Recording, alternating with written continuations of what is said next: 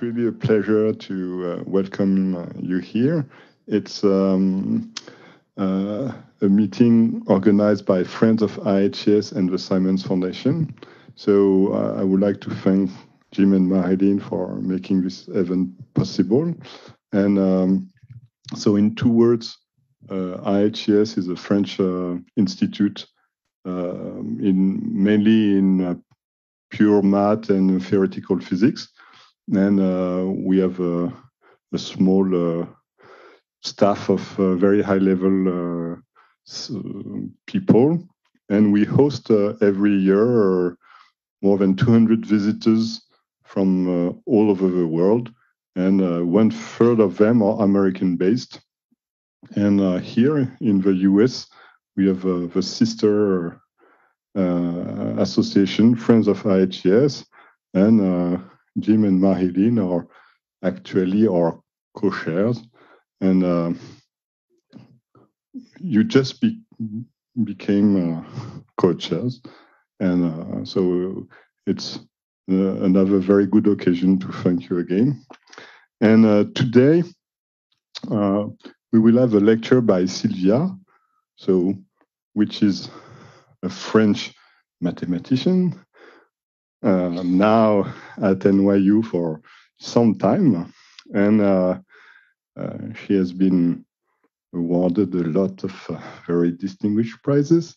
And the last time I saw Sylvia lecturing, it was at the International Congress in Rio. She did a wonderful keynote speech. And even if I was very far from her topic, I think it's one of the best talks I saw from all this week. So I'm sure you will enjoy it a lot. And thank you, Sylvia, for doing this talk for us.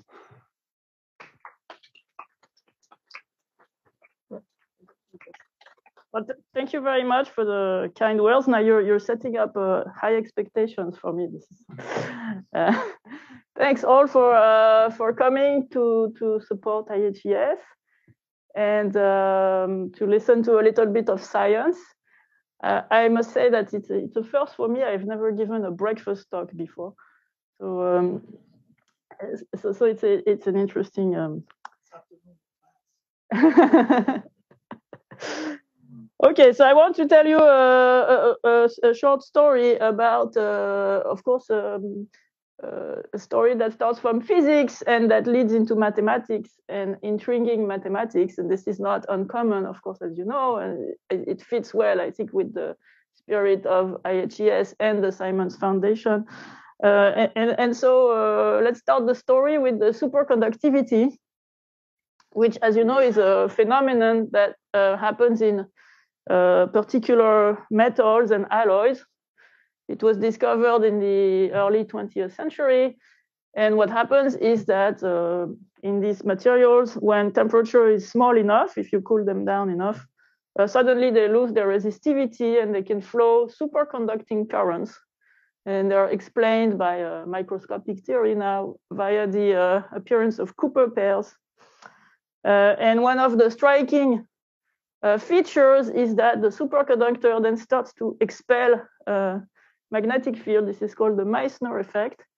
And so you see on this picture, a magnet is levitating above a superconductor thanks to the magnetic forces that are created around the superconductor.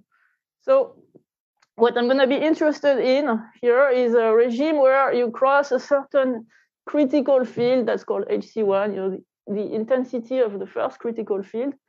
So it means you have enough magnetic field that's applied to your superconductor so that it cannot repel it completely. So this Meissner effect starts to break down. And instead, you see how it's described.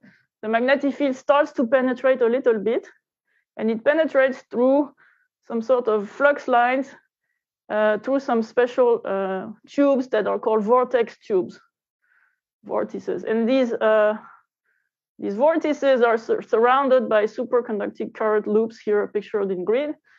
And what is found is that these vortices become more and more numerous as you increase the intensity of the external field, and they repel each other. So they repel each other. However, they're also confined to stay together by the magnetic effect. So it's as if they are both confined, but also pairwise repelling. And the result of that, these two competing constraints, is that they tend to form these beautiful triangular patterns, these triangular lattices. So this is called an Abrikosov lattice, and these are observations in superconductors. It was a beautiful success of theory when the physicist Abrikosov, who got the Nobel Prize for this, first predicted from the basis of the model on superconductors that there should be these periodic patterns of vortices. And then they were looked for and observed. So it's one of a great success where theory prediction precedes experiment. So, you know, we're sort of intrigued by this phenomenon, like when you repel each other, you have a crowd of vortices, but they have to stay together. Why do they choose to organize themselves in these triangular lattices? That's sort of the main mystery here, at least for me. So I told you that Abrikosov predicted the vortex lattices from the model. The model is the one that was brought forward by famous physicist Landau, together with Ginzburg. They both also got Nobel Prizes for this. And this is the functional, right? You don't have to read it all, but this is the sort of order, what's called the order parameter. This is the gauge of the magnetic field. And you have to minimize this to understand the ground states of your system. And well, from this, you're supposed to see that you're going to have triangular lattices of vortices. It's not very transparent there. But in fact, you can almost do it. So it takes some work. So let me again describe this model.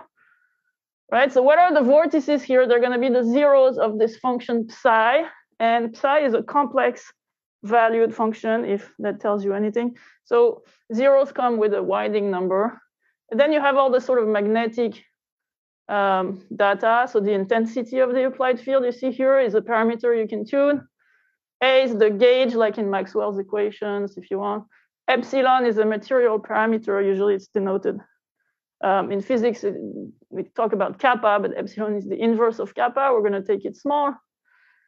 And here, this is a two-dimensional description, sort of matching a little bit this picture that I showed you here, or this picture. Okay, so I told you there's some work, but you can do it. And the work we did, other people also participated, is that when epsilon goes to 0, you can do a sort of asymptotic analysis.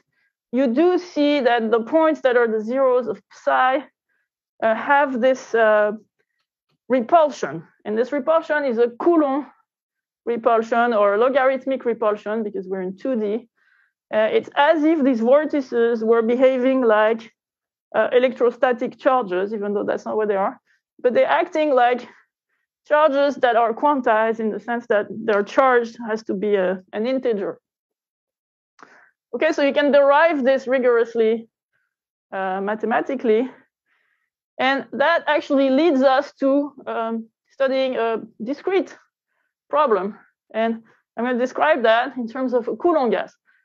Coulomb, you know, this is all going back to the 18th century, was the first to postulate the electrostatic interaction between point charges as being inverse of the distance. And then you have Poisson's equation that relates the potential generated by a charge density to the charge density. And you see it involves Laplace's operator. And what is the connection? Well, the connection is that the fundamental solution to the Laplacian is the Coulomb interaction. So it is this. If you want to solve for Laplace's equation, you might want to just solve for minus Laplacian equals Dirac. And then based on that, you can recover the solutions to Poisson's equation by convolving with this solution W. And W happens to be exactly the same as what you see in Coulomb's law of interaction. So let me write it here in a just more descriptive form. This is the W, this is the Coulomb interaction. In dimension 1, minus the distance. Dimension 2, minus log of the distance. So I told you it's going to be logarithmic in 2D. Dimension 3, that's what Coulomb had first postulated, 1 over the distance. And dimension bigger than 3, 1 over x to the d minus 2 in general. So with that, you solve Laplace's equation, and you find the sort of fundamental interaction of nature, really. So after we've seen that these vortices interact logarithmically, well, you can ask yourself, let's look more generally now. I have an assembly of points, x1, xn. For example, my vortices, but maybe something else. It doesn't have to be in superconductivity anymore. And let's look at these points with these pair interactions. So you see the repulsion between xi and xj via this w that I showed you before. So for instance, minus log of the distance. And here we add, just for convenience, we add some confining potential. That's to keep the points together so that they don't fly off to infinity. So V is something smooth enough, growing. Okay, so this is always repulsive. I put myself in the simplest case, so I have only repulsion. So when xi becomes close to xj, you see, minus log near 0, that's very large. So this thing blows up. It's very repulsive, it's singular. Every time 2 points want to get too close to each other, the energy becomes infinite. So they really don't want to be close to each other. Okay, so this is the sort of simplified model for the interaction of these vortices. But now we can consider it in a much more general setting. We can be in any dimension. We don't have to be in dimension 2. And we could look at other possible interactions. Maybe not 1 over x d minus 2, but maybe general inverse powers of the distance. We call that Riesz interactions. Okay, let's understand. For instance, you might want to understand what are minimizers looking like. So again, there's going to be this feature that they want to repel each other, but they have to stay together collectively. So the competition between these two should lead to these interesting patterns. What's going to happen in higher dimension? We've seen what happens in 2D, but so you can also generalize this to manifolds if you're interested. People do that. They study Riesz energies on manifolds. That's nice in the way because you don't have to add the confinement. If you're in a closed manifold like the torus, you can just look at the interaction. So this is called the Riesz S energy. And having this parameter S is kind of nice because now you can tune it and you can start to play with S. You see that when S goes to 0, formally it's the same as the logarithmic case because you can, you can expand near 0 and see that it's like a logarithmic interaction. And when S goes to infinity, this is the best packing problem. So the best packing problem is I give myself points. Around each point, I put a hard sphere, and the hard spheres cannot overlap, right? So it's like billiard balls. And then you ask to put the maximal density of balls per unit volume, like to pack the space as tightly as possible with those hard spheres. So this is 2D for now. I mean, the picture here that I drew is 2D, but you could draw it in any dimension. But that's a 2D representation with hard disks. So you see in 2D, these hard disks, here they are drawn to form, again, the triangular lattice. Intuitively, you can guess, that seems like the best. What else are you going to do? And of course, if you are in 3D, you see it on the market when the people pile up oranges, right? You want to pile up, like do layers of this, but then shifted. That also seems to be the best way to pack hard spheres. But you're going to see it's not an easy equation. Continuing with manifolds, here is what you see if you're in on a sphere, right? So on a soccer ball or on the Earth. And here what's plotted is you maximize product of distances, which is the same as minimizing minus sum of log of distances. So again, the logarithmic interaction. These are called Fekete points, the things that maximize these products of distances. And people are interested in that for all sorts of reasons. One of them is computational, like you want to put points to interpolate on a sphere. Like let's say you wanted to compute things on the surface of the Earth. You want to have well-distributed points. How are you going to put your points as uniformly distributed as you can? That's one solution. They're also interested in that for carbon molecules which have these soccer balls structures. Okay, and you see here that there's obviously the points are uniformly distributed on the sphere. That seems natural. But they also form interesting patterns when you look closely, they microscopically, so there's a sort of macrostructure. In the microstructure, you do see something that's reminiscent of the triangular lattice, except now you have this sort of topological problem, which you can't really tile your sphere with a very nice lattice, so you have to have dislocations, like things that are called scars. So again, something quite intriguing to try to describe. On the torus, that's kind of fun. Here it's the inverse power S, optimal distribution of points. And you see on top here, the points prefer to go on the outside of this torus because that's, you have larger distances collectively, right? Whereas if you go to the inside, here, these guys here and those guys there would be closer.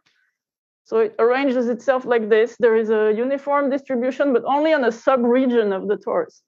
And then there's a critical S, above which suddenly the distribution becomes uniform. So the existence of that critical S is called the poppy seed bagel theorem, for obvious reasons. But again, if you look microscopically, maybe after all it's the same. It's still these triangular patterns. Again, something not completely clear, but to be understood here. So maybe it doesn't depend on S here. Right? So now we have this interaction, and we've tried to minimize it, right? We can try to do something else, which is we can add temperature. That's what statistical physics will tell you to do. Let's now look at probability of seeing the particles at x1, xn, so probability density, which is now like the Gibbs measure. So it's exponential minus beta times the energy.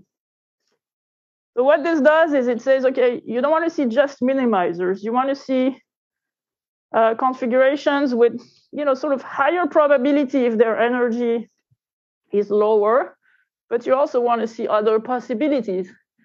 And this is going to be mediated by this beta, which is the inverse of the temperature. So when the temperature is effectively 0, then beta is infinity, then you're really weighing this thing very much towards the minimizers. But when beta is very small, you essentially have no interaction. Okay, so there's going to be a whole range in between, depending on temperature, where you expect to see, well, what's called temperature effects. So I said you can do this, you can put this into this Gibbs measure, why not? But in fact, this is an important model in physics. These types of things arise in quantum mechanics. If you want to describe the fractional quantum Hall effect, you end up looking at things like this with logarithmic interaction. In 2D, it's a toy model for plasmas. Plasmas are considered as point charges with Coulomb interaction. It's also quite important to look at this when you let the charges be possibly positive or negative, where now it's not just repulsion, but the charges with same sign do repel, but the charges with opposite signs attract. And that's the sort of other side of the story, which is also quite important in theoretical physics. Whereas in particular, it's related to this special type of phase transition that happens in 2 dimensions that was predicted by Kosterlitz and Thales. Again, some recent Nobel Prize happened related to this. So there's actually many reasons to look at things like that. And another reason that I'll describe now here concerns particularly the logarithmic interaction that I mentioned, which you can think of as an inverse power, right? I told you log belongs to this family of inverse powers up to a sort of little asymptotic expansion. So it's eigenvalues of random matrices. So what are random matrices? You know, physicists started in the 70s, I think 60s, 70s, under the impulsion of Dyson and Wigner to try to understand the spectra of very large atoms. What is the sort of typical spectrum of a large matrix, right? This is, if you understand what happens for a large symmetric matrix, Hermitian, then that should be a model, a good model for a large atom. So they started with the simplest thing you can do, which is draw the entries of your matrix at random, make them IID. That's the simplest possible thing, and make them even IID Gaussian if you want. First case. Okay, so let's say you take a large matrix, make the entries IID Gaussian, and impose, like they were doing, some symmetry. So let's say the matrices are Hermitian. So it's not quite that it's IID, you only draw half of the triangle at random. Well, then you find that the law of the eigenvalues, which you can compute, you know, algebraically, is exactly of the form that I described here, which means that's the partition function, that's the Gibbs measure of a Coulomb gas. We call that a Coulomb gas or a Rees gas. So it's exactly like a Coulomb gas, or more precisely, a log gas in 1D. So it's not quite Coulomb, but log. And if you do with real symmetric instead of Hermitian, you get a slightly different Coulomb gas, or log gas, sorry. So here it's for beta equals 2 that you should find, and here it's for beta equals 1. Always have a quadratic confinement. In the case with no symmetry, you just draw your entries uniformly at random to be complex numbers. And so now your eigenvalues, instead of being in the line, so here you see you get a law on the line, here a law on the line. Yeah, now here you get a law in the plane, a law for the eigenvalues. And this thing is called the Gini ensemble, and it's exactly a 2D log gas at temperature beta equals 2, inverse temperature beta equals 2, with quadratic confinement.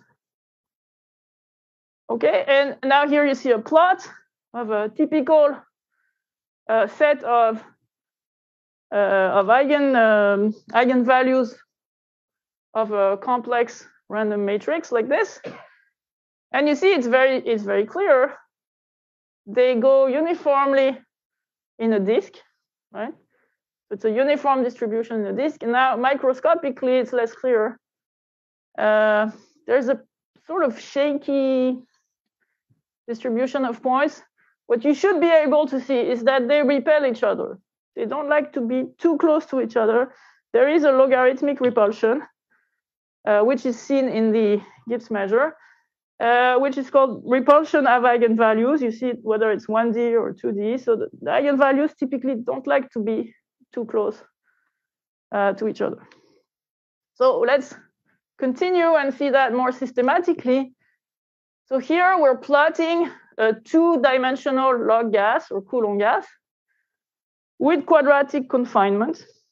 So because of this sort of rotational symmetry of the confinement, you expect things to be kind of rotationally symmetric, right? So you are not going to be surprised to see that these points, they always lie sort of in a ball. That's the effect of the confinement, right? They have to sort of stay together, and it has to be rotationally invariant. But now let's play with the temperature as a parameter, beta. So we're going to start from high temperature, which means relatively low beta, and we're going to decrease the temperature. And you're going to see the effect it has on the point patterns.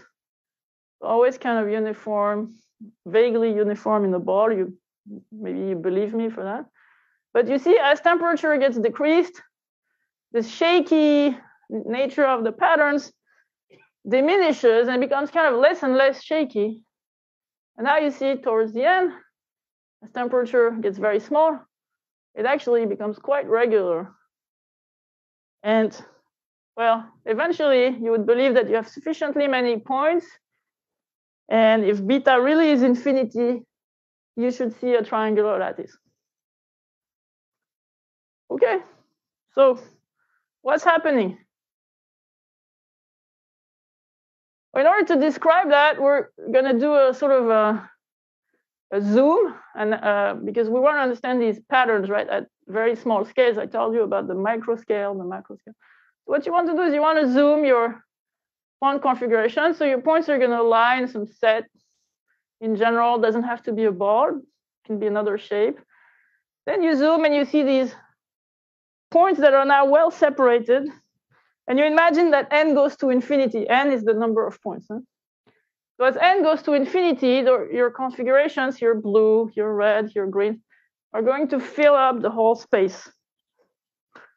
And once they've become infinite configurations, we define a sort of infinite volume energy for them. So I won't give you a formula yet, but let's say there's some W, some energy on infinite point configurations, which are to be understood as a helium if you know physics. So it's infinite number of positive charges with a uniform negative background charge. And so we proved that you can do this as n goes to infinity. You can make this limit rigorous, that you have this energy. And what is the end result? Is that with temperature, there's going to be a limit, what's called a point process, which means it's a point configuration, but it's random also, because you remember we're drawing things according to a probability law. And that limiting point process, if it exists, or maybe there might be several, but must minimize the sum of two things. So this Coulomb interaction energy plus 1 over beta times a certain relative entropy. Okay. So here, you don't need to have the definitions, but in physically, this is not surprising. An energy plus 1 over beta times an entropy, this is always the kind of structure you expect in a statistical physics problem. It's a free energy, if you want. And what you can think of is that there's a competition, right? If you want to make the sum of two terms small, you have to see what they want. The first term, W, my interpretation I'll give you is that it prefers order.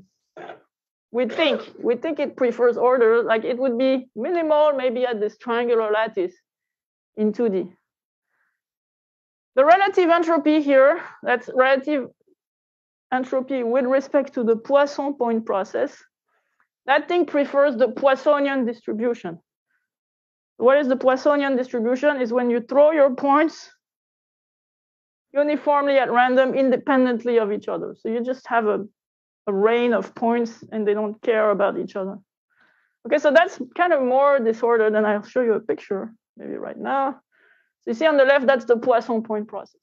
The points get to fall wherever they are uniformly. They don't feel each other. On the right-hand side is plotted the Ginibre point process. That's the one you get as the limit of this planar log gas or Coulomb gas at precise temperature beta equals 2. So it happens that when beta is equal to 2, we know how to compute everything. We have a little chance, a glimpse into the system when beta is 2, thanks to a particular algebraic structure. And that's why we can plot this. Unfortunately, for other values of beta, we don't have access to such things. So this, what presented before, is a characterization of the point processes that's valid for any beta. And that's one of the things we know. So you see, the competition, when beta is very small, that means very large temperature, just Poisson. When beta is intermediate, some competition between wanting to be ordered and wanting to look like this. And when beta is infinite minimizers. We expect them to crystallize, right? We expect them to finally find their periodic minimum. So let's look a little more at that question. So what we would want to do is understand the minimizers of this W Coulomb interaction energy or Rees interaction energy. If you want to work with Rees. So I have a formula for you. The formula is when I restrict myself to periodic point configurations with little n points per period. So imagine you're on a torus, or imagine you have a square, a box. You're going to have n points that are going to be free in that box. And then you're going to repeat that pattern periodically, just copy paste it. Okay. So that's periodic, but it's not necessarily a lattice. That already allows you for some freedom because you can move those endpoints the way you want. So that's the interaction of these endpoints, or the interaction of the total system copy pasted from these endpoints. It has a sum of interactions, G of pair interactions, plus some constant. And this guy G, not too surprisingly, ends up to being the Green's function of the torus. So it's like it's exactly like our Coulomb-Rees interaction, except it's periodized. It's made periodic. And now it's much more complicated. You can't find a very simple form for it. You can write it in the form of an Eisenstein series, and now you get yourself into the world of number theory, really. So we're still with that question, what do minimizers look like? And can we say that there are lattices, like the triangular lattices I showed you for superconductors? So now let's sidestep a little bit, and let's ask ourselves, how often is it that we can answer a question like this? The question is, you have some interaction, say big U, pair interaction potential, xi minus xj, you have an infinite number of points. So maybe you do it like this. You look at the points that fall in a ball of radius r, you sum all the pair interactions, you divide by the volume, something like that. How often do we know that the minimum is achieved at a periodic configuration, or even better at a lattice? So the answer is, in 1D, we can do it, usually, that's okay. In higher D, there's very few instances where we can prove something like that. It's actually an important question. The crystalline structure of matter depends on things like that. Not exactly this type of interaction, but we don't really understand it from a mathematical point of view. We can't prove it. So I told you about sphere packing earlier, right? The hard spheres in the plane. So in the plane for this hard sphere thing, yes, we can prove it. The triangular lattice is the minimizer. There was some sort of, if you want, generalization of this that was obtained by Radin, more on the physics side, and by Tile on the math side. That shows that you can have the same result for a sort of caricature, short-range Leonard-Jones potential, some interaction like this. You see where you have a very steep decay, a very steep well here. So it prefers a certain distance, then goes to zero. So it's actually quite close to hard sphere interaction, because hard sphere is just saying the interaction is infinite until distance 1, until distance the size of the ball, and then it becomes 0. So they were able to extend this crystallization result to that. There's the honeycomb conjecture that was solved. So that's a story about tiling planes by hexagons and minimizing total perimeter. There's the 3D sphere packing, that's the oranges on the market. That was solved actually not so long ago by Hales. And then we get to this really nice stuff, which is the Cohn and Kumar conjecture. So that dates from the 2009. So what they say is there are special lattices that happen only in dimensions 2, 8, and 24. Very special things. The sort of mystery of numbers, if you want. So in dimension 2, the special lattice is the triangular lattice, our friend that we've seen before. In dimension 8, there is some guy that's called the E8 lattice. Dimension 24, the Leech lattice. I won't give you the exact definitions. And these lattices are universally minimizing. That means if you take an interaction, as long as it's completely monotone, essentially, then this lattice is the optimal. So what completely monotone means? Okay, so it means you have to be a function of the distance square, and this function has to be decreasing. The Coulomb interaction satisfies that. All these Riesz interactions satisfy that. It has to be decreasing, and its derivative, so derivative is negative, right? And then second derivative has to be positive, third derivative has to be negative, etc. You alternate. So really like these inverse powers, that's the type of thing you want to think of. Okay, so they conjectured that. And that includes sphere packing, by the way. So suddenly, well, the sphere packing problem, maybe in dimensions 2, 8, and 24, can be solved. In 2, it was already done. 8 and 24, that's new. So what they proved was for regular interactions. So you might wonder, well, these Riesz interactions, Coulomb, they're singular at the origin. Maybe it doesn't fall in that category. So we proved a little, lemma, if you want, that if you can do it for smooth interactions, you can do it for Coulomb or Riesz. It implies the same result. So it's not restrictive. Really. Okay, and so then there was a breakthrough that happened 3 years ago now. Beautiful work of Marina Wiozowska.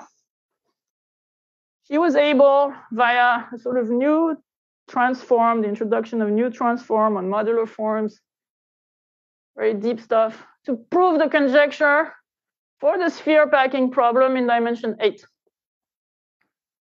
Then quickly it was extended to the dimension 24, again, sphere packing, by work with her and Cohn-Kumar, Milarochenko. And then they attacked this full Cohn-Kumar conjecture, which is about all interactions, not necessarily sphere packing. And they solved it in dimensions 8 and 24. So that's nice. That's the first time that, other than dimension 2, we can say something about minimizers being periodic. Okay, it is in these sort of odd dimensions, right? Odd in the sense they're even, but they're odd. They're weird, right? Why 8 and 24? But now it says that our W, our Coulomb or Riesz, interaction for infinite configurations. Now we have an answer in dimensions 8 and 24. It does crystallize. Now we know things crystallize, and you can plug it with temperature. You can let beta tend to infinity and show it crystallizes. By the way, dimension 1 you can also solve, right? Now let's not be carried away in some sense into thinking that in any dimension we should see lattices at 0 temperature, because another mystery, but in high enough dimension, minimizers are not lattices. So it's like when you pass dimensions around 11, you can start to see counterexamples. There's better things to do than doing a lattice when dimension is large, except you come back to 24 and suddenly it's better again. But, okay, so it's actually much more subtle than that. I can point out also that if you're interested in doing dimension very large, it's not just a curiosity because it's not physical, but it's actually of much interest to theoretical computer science and coding theory to understand, for example, sphere packing or interaction energies in very large dimensions. Okay, so we're left with still a conjecture. Dimension 2, we still don't know. Because their conjecture, they didn't prove it in dimension 2, which one could think would have been easier, but no, it's harder. So we still don't know, but we believe that the triangular lattice is the global minimizer of these Coulomb-Riesz interactions. And of course, that's in a way supported by experiment because we saw the triangular lattices in the experiments on superconductors. We observed them. And we proved, remember, we derived rigorously this W from the Ginzburg-Landau energy. So here we have a path straight to that function.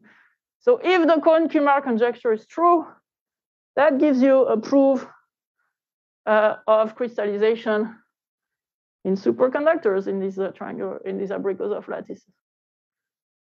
Okay, so what there is, the only thing there is so far is a restricted result that says the triangular lattice is the best among lattices, just among lattices. So say you look at all lattices of a fixed volume, you have to normalize things, you compare them. So is the triangle better than the square, for instance?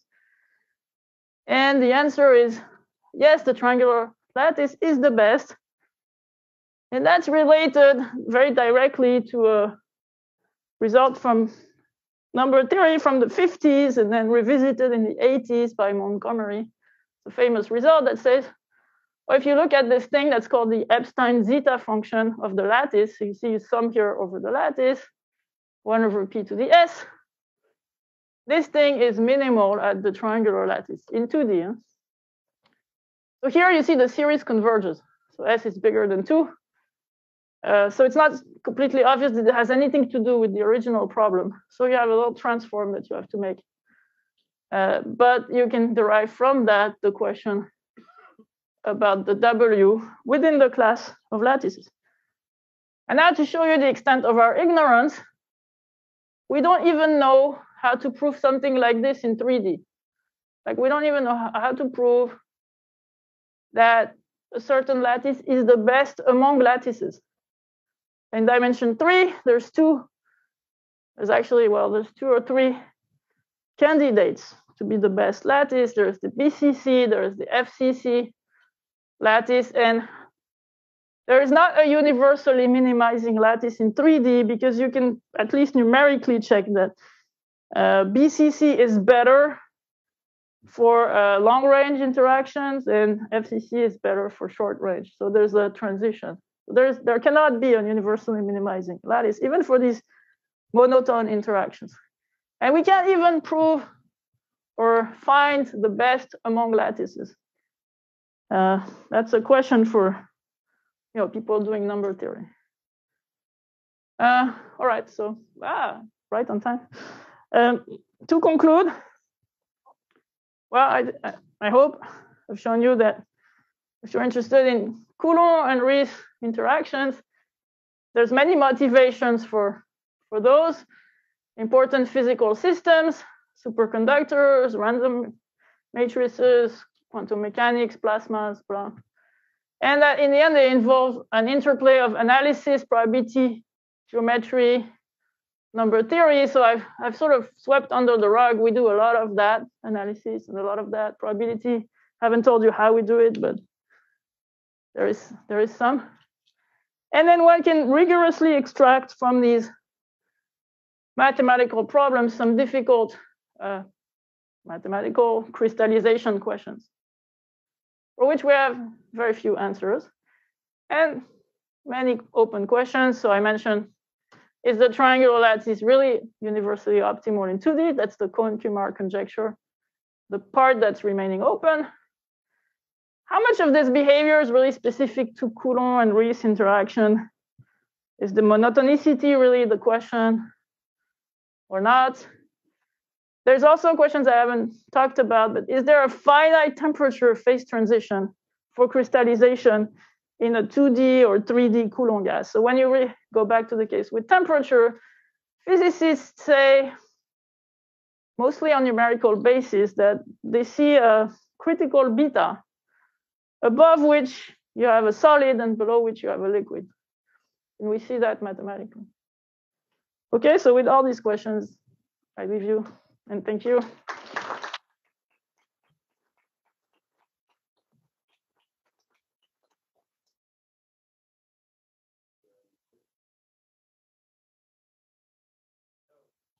I have a question about the connection random.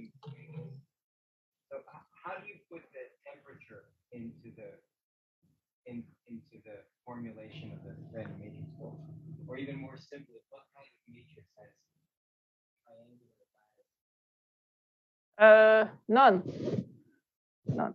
Okay, because the temperature. So what you do is you draw your entries to be Gaussian.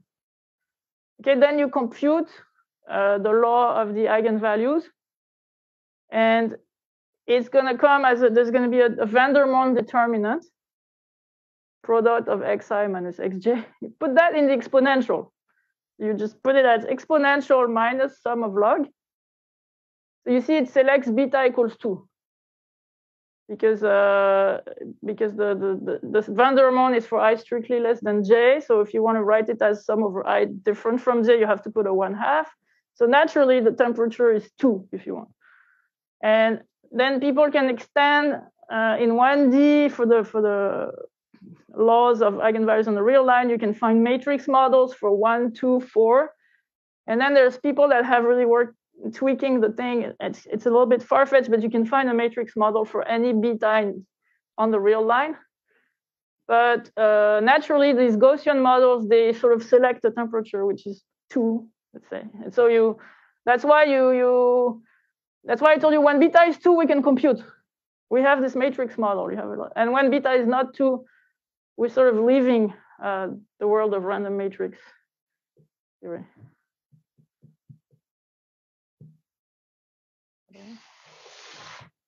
I think you have to press on your mic. I'm supposed to tell you this. Huh? First question. I mean, in the matrix case, so you show that you have some repulsion between the eigenvalues. Do you also have the same phenomenon of repulsion between the eigenspaces that they correspond to, the eigendirections, so the eigenvectors? And the second question is, when you go, I mean, for instance, in 3D, is there any cases where, like, Penrose quasi-periodic lattices can be one of the solutions, or they are still far away from the regular lattices? So about the second question, I think in theory it's plausible. We don't know. We don't know. Why not?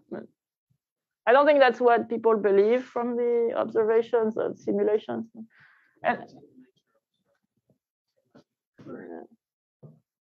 yeah, that's true. About the first question, so what people show is this notion of delocalization. So you look at the eigenspaces and you check that the eigenvectors distribute themselves uniformly. That's related to quantum chaos also. So they do study these eigenspaces. So it's not a repulsion, but it's a question of localization versus delocalization.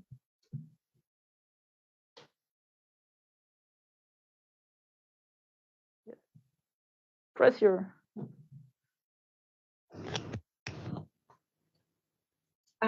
Well, great talk. Thank you very much. So you mentioned about some applications of sphere packing to theoretical computer science and coding theory. Is it something related to computational complexity or error correcting code? Do you think you can explain a bit more? I think so, but I'm getting into dangerous territory because I'm really not a specialist of this. But I think yes.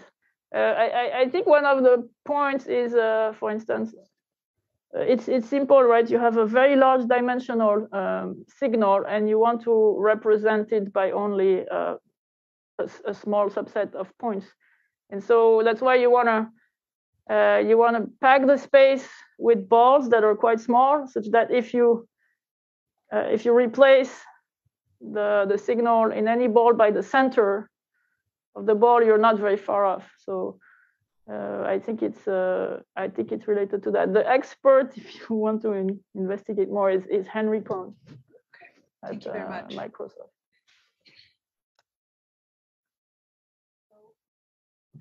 I have a question coming online from Denis Serre. It's about so it's about one of your slides. If you can just come back, I think it's the slide that precedes just your conclusion. Yes, and he's asking, is the volume of the lattice prescribed? Yes, I said.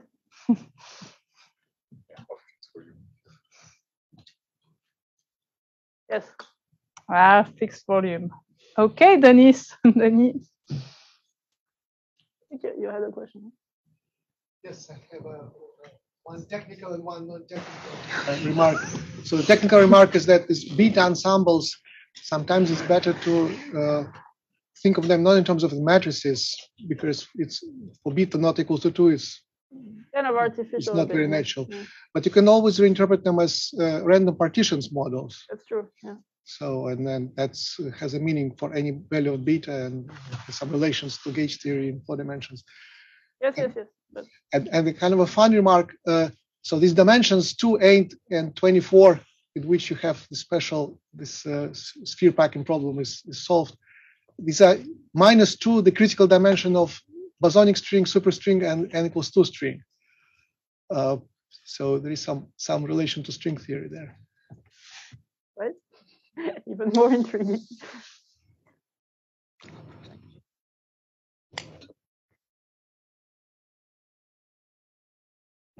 Yeah, thank you, great talk. So,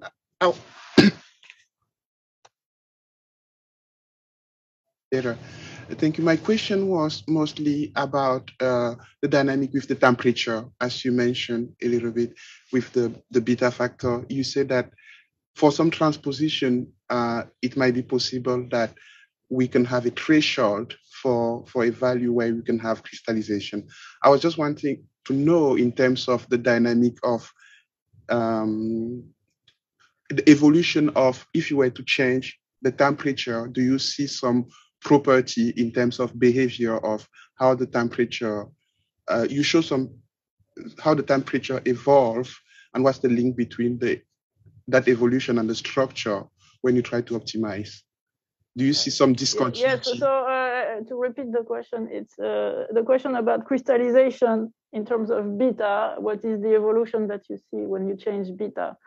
And so the sort of conjecture, I would say, numerical conjecture, what you should see is a transition from a exponential decay of correlations to algebraic decay of correlations. So you have to look at it in terms of the correlations between far particles, and that's how it should manifest itself. So it's a slightly different notion, but it's a different notion from what the crystallization I described. Okay.